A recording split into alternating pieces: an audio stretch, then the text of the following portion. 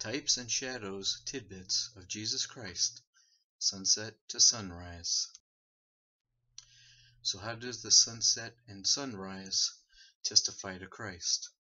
And why did God make creation this way? We'll start with the scriptures. In Psalms 19 it says, "The heavens declare the glory of God, and the sky shows his handiwork. Day after day speaks, and night after night shows knowledge. There is no speech nor language where their voice is not heard.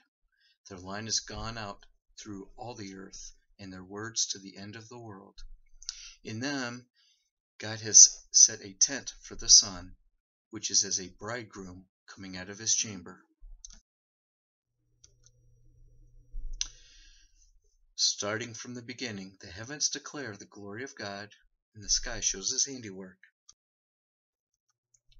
Day after day speaks, night after night shows knowledge. There is no speech nor language where their voice is not heard.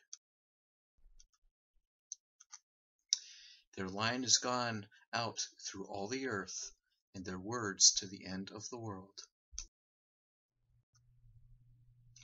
In them has God set a tent for the sun, which is as a bridegroom coming out of his chamber. Further going on, in Genesis 1 it says, "The evening and the morning were the first day."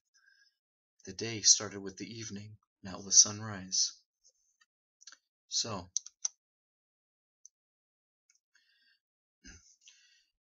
we had evening and then morning. From sunset to the nighttime to the sunrise. How do they testify to Jesus? Testify to Jesus' death at sunset. His burial is during the nighttime, and his resurrection is sunrise. We even ourselves, most of us, sleep during the night and wake during the day. So as we fall asleep, that testifies to the death of Christ. As we continue to sleep, it testifies to his burial. When we wake up in the morning, it testifies to his resurrection.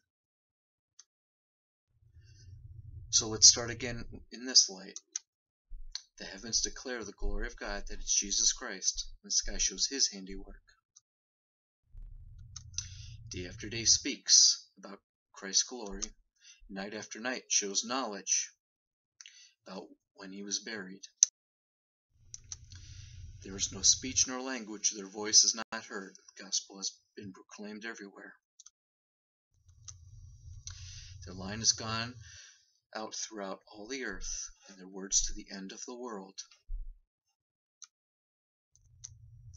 In them he has set a tent for the sun, which is as a bridegroom coming out of his chamber, or Christ coming out of his tomb.